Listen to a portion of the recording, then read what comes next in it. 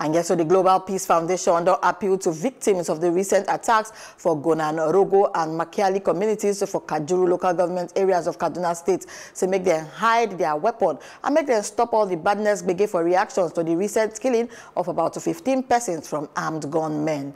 The foundation, when they may visit the communities to take sympathize with them for the unfortunate badness attack, where they condemn the action, but then once gbege, no they solve gbege.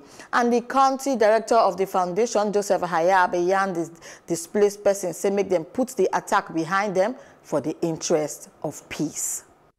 We are living there peace with Fulani. Everything we are doing together. They just come to attack us, and they are killing our people now at farm. So we need help from government to help us to keep peace in our village.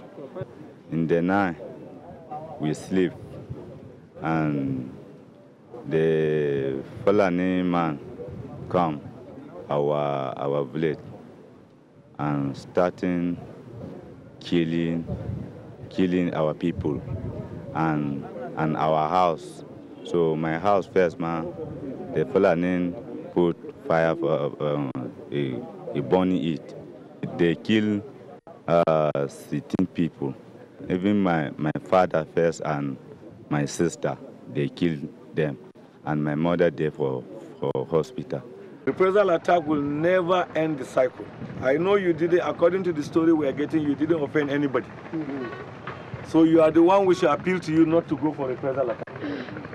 Because if we do that, the cycle will just continue. Whoever has done this to you, okay, that's all right. Ask God to help you to forgive. And pick your pieces, continue your life. By embarking upon what people call retaliation act or reprisal attacks, they may kill innocent souls also. They should allow the Almighty God to do the battle for them. We should always remember that we are one family under God. Therefore, I would like to use this opportunity to call on the government to continue to make the concerted effort with a view to unveil the perpetrators of the dastardly act, so that they could be subsequently brought to book. This is just a token we have come here to give them so that we could cushion the effect of their worry.